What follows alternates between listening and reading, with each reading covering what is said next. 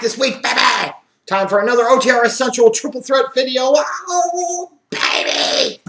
I can't wait, as you can tell. I'm ready to have some fun this week, so I hope all of you are ready to do the same. What's the Strike Daddy going to talk about this week? Well, I'll tell you what the Daddy's going to talk about. I'm going to talk about what looks like a hauntingly horrific WrestleMania 32 card. I'm going to talk about an out-of-touch Southern mama's boy that just can't get enough of sticking his own goddamn foot in his mouth.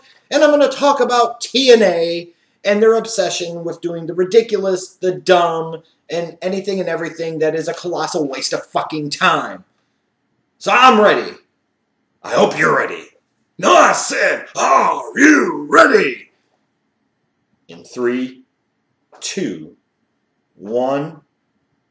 So leave it to that irrelevant mama's boy, Jim Cornette, to sit there and say something completely and fucking utterly, totally ridiculous yet again. He has a propensity for doing this. In case you're wondering what I'm talking about, you probably do know. Earlier on this past week, he gave his thoughts about Lucha Underground. He talked about the great production values and how they looked professional, how they looked like a movie. And that was in large part what was wrong with them. How could anybody take this seriously? You're just basically, in a greater sense of the word, spitting in the face of professional wrestling, screaming, it's fake, it's fake, it's fake. And it's a representation of everything that's wrong and everything else. And, you know, I sit there and I say, Jim Cornette, shut the fuck up. Me personally, I like the direction that Lucha Underground tried to go. I don't necessarily agree with the product enough or like the style of wrestling enough to actually watch the freaking product and be bothered to go out and find it. But I applaud somebody trying to do something different. Somebody trying to take the business in a different direction, which, newsflash, ding dong, dumb dick, is exactly where the fuck the business needs to go, you stupid, stupid son of a bitch!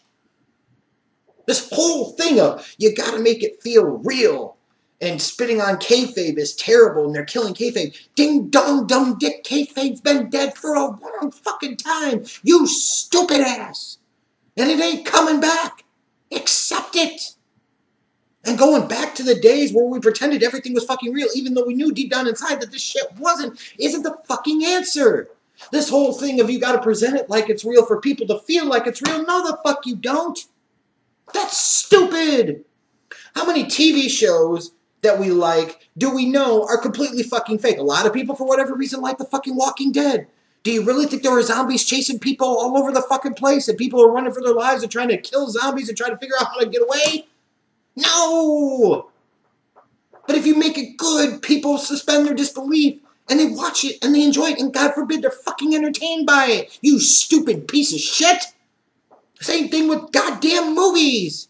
The people that like Star Wars Episode 7, do they really think that you have things like lightsabers, and that you could create an entire planet, you know, that's hundreds and hundreds of times bigger than the freaking Death Star, and it would explode and not take out the half of the fucking universe? God, this is so stupid. You don't have to present it as real for people to suspend their disbelief. First and foremost, you have to do something that makes the people want to take note. You've got to make it good. You've got to make it interesting. You've got to make it entertaining. Then people aren't going to care so much if it's fake or it's fucking real. It's just so fucking ridiculous. And what I really don't understand is for all the shit that Vince Russo gets, and a lot of it legitimately so Jim Cornette gets so little of it, and I don't understand why. Because to me, Jim Cornette is every bit, if not more so, the representation of what is wrong with the modern professional wrestling business today as Vince Russo fucking is, bro. And that's the goddamn truth. A lot of you just like Jim Cornette because he sits there and does all these fucking shoot interviews, and he pops off at the mouth, and he makes fun of Kevin Dunn, and he makes fun of Tom Laurinaitis. Well, you know, at some point in time, Jim Cornette is full of shit too. And my question to Jim Cornette is, if he's such a great fucking mastermind of professional wrestling, if he knows what the wrestling business needs to do today, then you know what, jackass? Why don't you go out there and start a wrestling company of your own and draw some fucking money? Oh, wait. You can't do that. You don't have a wrestling company. And God forbid, if you were running a wrestling company, you'd run that into the fucking ground and draw no goddamn money. So I suggest what you need to do is shut the fuck up. That's what you should do, is shut the fuck up. Because you have no clue yourself. You have drawn as much money running a promotion for professional wrestling in the past empty dozen years as I fucking have. I mean, you go back through Cornette's history in the early 90s. It's always an excuse with this fucking guy about why something didn't work. Smoky Mountain lasted 4 goddamn years, and he was even, at the time, a developmental territory for WWE, and that shit eventually folded up. And he can give you all these excuses that he wants. The bottom line is, he was out of fucking touch. The business needed to go in one direction. He was still trying to run it like it was the Crockett territory of the early to mid fucking 80s. It's ridiculous. And then he goes to OVW, the one glaring beacon of success that Cornette's had as a head booker, as a creative mind. But he had fucking Danny Davis there. Furthermore, he was being supplied down by the WWE talent in large part that was signed by Jim Ross before it was signed by John Laurinaitis, mind you. And he was being funded in certain ways by WWE. And OVW had existed and continues to exist. So it's not even really a good example. How about when he was sitting there and being in charge of TNA's creative? He was a part of TNA's creative process. He was taking that product 10 or 15 years backwards instead of 10 or 15 years forward like they fucking needed to. And then, oh my God, do I even need to point to ROH? That fucking nunchuck, karate, ninjutsu, jujitsu, Brazilian bullshit that he perpetuated on those ROH fans. Why do you think so many people don't even give a fuck about ROH anymore than they used to 4 or 5 years ago? And it's not just because of talent leaving, because talent has always come through that company and went on to bigger and brighter places, if you will. It's because of the ridiculousness of Jim Cornette being in fucking charge. Who booked that shit? You're going after the UFC fans, and who gives a fuck about the UFC fans? The UFC's not even doing that tremendous. They really aren't. So this whole thing of this whole fantasy that you've got to make it real. And you gotta sit there and keep kayfabe, and you gotta make the people believe. No, just make it fucking good.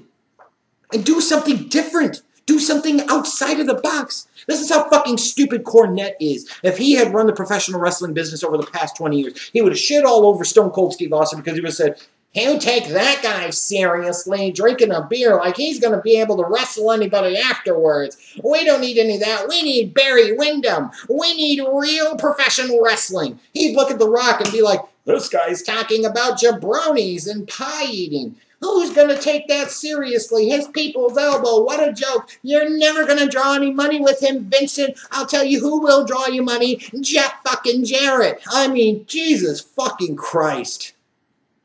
The fact that people even pay attention to Jim Cornette anymore is astoundingly ridiculous to me. Because he, again, is a representation as much of anybody else in today's professional wrestling business about what's wrong with the professional wrestling business. It's not the marks like me.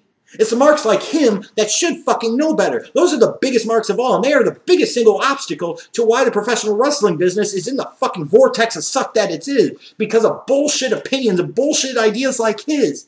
Did you ever stop and think for a second that maybe Lucha Underground is doing something so different than anybody else in terms of the way they present their product that it might actually work on a bigger stage at some point in time, that people might actually like it, if for nothing else because of how fresh it would feel?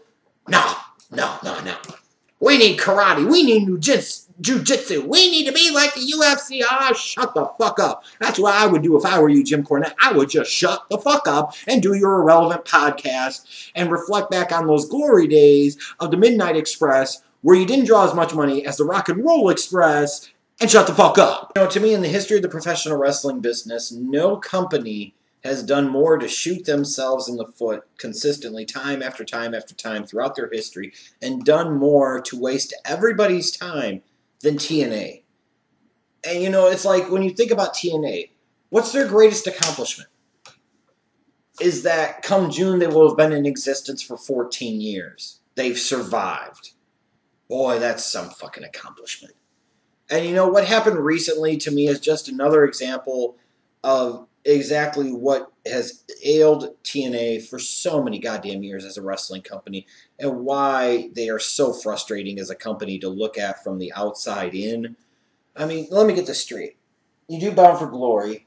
You have Matt Hardy win the TNA World Championship just to immediately vacate it, to waste a couple of months of time as you're transitioning from Destination America to Pop TV to do this tournament, to where when you get back on Pop TV now, your new network home, you decide to do a tournament just for EC3 to ultimately win the belt right back. So you're basically spitting in a bunch of people's faces by wasting 3 months of fucking time.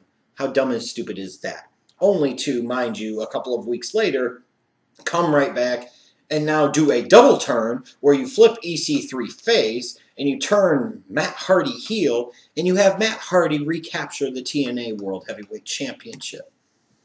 Only TNA would sit there and think it was a good idea to put the belt on the Hardy brother that frankly nobody gives a fuck about. Oh, I know, he's got a nice Twitter following. Oh, I'm fucking that shit. Only TNA would think it would be a good idea to put the world title on the less charismatic, less entertaining, less in shape, less money drawing fucking Fat Lardy. I mean, Jesus Christ, who today would actually pay money to go see this fat, out-of-shape windbag wrestle a fucking match and of all things, sit there and advertise him as a fucking world champion and expect people to take your company seriously? Matt Hardy, Fat Lardy. The next time he does a sit-up will be the first time he's done a sit-up in this goddamn decade. That's atrocious. Matt fucking Hardy is a TNA World Heavyweight Champion. So you've got the second-rate Hardy as your top guy, and you expect people to take you fucking seriously? How is this building anything to the future? How is this doing anything to create captivating or entertaining television right now? How is this anything other than all of the representation of the problems that you put yourself in time after time after time over the past 13 plus fucking years? Fat fucking Lardy! This asshole's body is his vessel to make a living, and he cares so much about it that he's got as big of a belly as fucking Chris Hero does. That's pathetic. And TNA decided to reward him with his championship being defended successfully at the buffet table. They said, hey, you know what I see? I see a guy that should be a heel fucking world champion. This company is fucking stupid. No matter what I try to convince myself, no matter how many times I try to fool myself into trying to come back in the back door and watch this crap, is this type of stupid shit right here that makes me glad that I don't watch Impact Wrestling anymore, because it all ultimately ends up being a waste of fucking time. This company is stupid. They don't learn from any of their previous mistakes. They're doomed to fucking repeat them. And frankly, as a company, they deserve every fucking thing that they get. A second-rate Fat Lardy is their World Heavyweight Champion. Stupid. You know, I was sitting there today and I was thinking about what the WrestleMania 32 card might look like, and I gotta tell you something. It's hauntingly horrific. If all of you non-believers out there haven't started getting on your knees and putting your hands together and bowing your heads and praying, I'm telling you this much. On everything that is the Hunter, the Hearst, and the Helmsley, you need to start saying your prayers, because this shit looks terrible. This Mania card looks brutal. I know some of you will say, well, of all the guys that are out of action and everything else because of injury, you know, that's one problem, sure. But injuries are no excuse. At the end of the day, that's the WWE's fault for not having deeper bench strength, by not having more interesting and compelling characters and more compelling options, and, you know, a little more than 2 months from the biggest show of the damn year. Mind you, that's going to be at AT&T Stadium, which is supposed to be such an important show for this company. You're going to be at that magnificent shrine to Jerry Jones's freaking ego, where you're trying to draw over 100,000 people. And just let's take a look quickly at the potential WrestleMania 32 card that we've got. And we're going to have probably Roman Reigns versus Triple H for the WWE World Heavyweight Championship. Praise God, because we need that match. And by the end of that show, you might be praying to Triple H and asking him, God, please save this night, because you're the only hope we have left. That match could be good in many different ways, even if you don't like the potential result. Then what else you've got? It looks like you've got Bray Wyatt versus Brock Lesnar. That's a fucking fart and a half. Who the fuck wants to see that? I mean, seriously. Bray Wyatt didn't beat The Undertaker at WrestleMania. Frankly, he really doesn't beat anybody of any consequence or significance at any pay-per-views. Now he's going to be a legitimate challenger to the Beast Incarnate, the fucking Destroyer, the Conqueror of Worlds in the Streak. He's going to be the guy that can overcome Suplex City, bitch. Fucking Brock Lesnar. I don't think so. The dynamics of this are stupid. The whole thing is stupid. Then what else do we got? A Divas title match. And like I said before, one redeeming quality could be if you do just Sasha Banks versus Charlotte at WrestleMania 32. You've got Ric Flair in one corner. You've got Snoop in the other corner. Need I say more? Maybe you make it a triple threat with Becky Lynch, and it's whatever. You'll have some type of Divas title match on the show. And funny thing is, it'll probably be one of the best work matches of the night for those of you that give a shit about it. You probably have an Andre the Giant Memorial Battle Royal that will more likely than not end up being on the pre-show. You're going to have an Undertaker match in there somewhere, you would think. You know, to me, the best option for Taker in terms of a match this year is sit this show out this year. Because who is a really interesting or compelling opponent or option for him at this point? The best you've got is probably Kevin Owens? Kevin Owens? I mean, are we that far down the totem pole where we're going to Kevin Owens to face off with the motherfucking Undertaker at a WrestleMania? Is our bench strength that poor? Is the WWE hurting in that bad of a way? Has it gotten that bad where a Kevin Owens fat ass is looking at facing the Undertaker at a WrestleMania? What the fuck has this clown done to earn that spot with that guy at that show? A period. Surely you'll have some type of tag title match involving the New Day and the Usos. Maybe you could throw in the Dudleys and you could make it a TLC match, and that could be a highlight of the night because God knows, again, they're probably going to fucking need it. They're going to need it. You know, then you try to think about it. You know, a U.S. title match with Kalisto is probably going to be on the damn pre-show. You know, Dean Ambrose is probably going to have a match against somebody. Who's it going to be against? You're going to send them that freaking AJ Styles and they're going to wrestle for the IC title? Yeah, the hardcores will fucking beat off to that shit, but you know, do I really want to see that? No, I don't. Do I want to see Dean Ambrose versus Chris Jericho for the IC title? I most certainly fucking do. Do I want to see Chris Jericho versus AJ Styles? Frankly, no, I fucking don't, because I already saw it on goddamn Raw. You know, what are they going to do with AJ Styles? What are they going to do with Dean Ambrose? What are they going to do with Chris Jericho? You know, what are they going to do with The Undertaker? I mean, 2 months to go, and you've just got so many questions, and some will try to spin this as a positive thing if they've got all these possibilities. Possibilities for what? Possibilities for the what, the suck, and the fuck. That's what they've got possibilities for. I mean, this card looks terrible. Terrible. Only one match right now has any surefire, redeemable qualities to it. And that's the match between Roman Reigns and God for the title. And that's it. The rest of the show I take a fucking pass at. That's terrible. Injuries or not, that's no excuse. Shame on the WWE for the bullshit they're about to give us in 2 months at WrestleMania 32. So, you've heard from me. Now I want to hear from you. Brothers and sisters too, I suppose.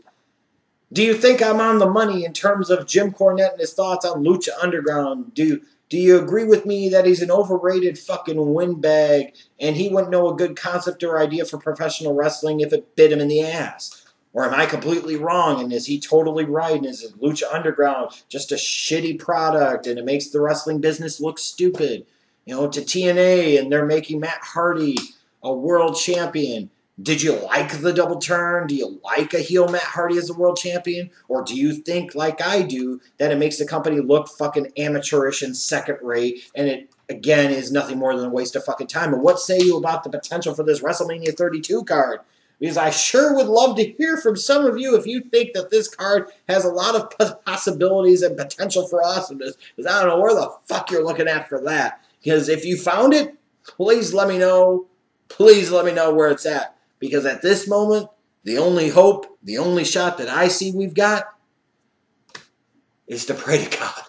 Because God is the only one that is going to save that night on April 3rd, I assure you.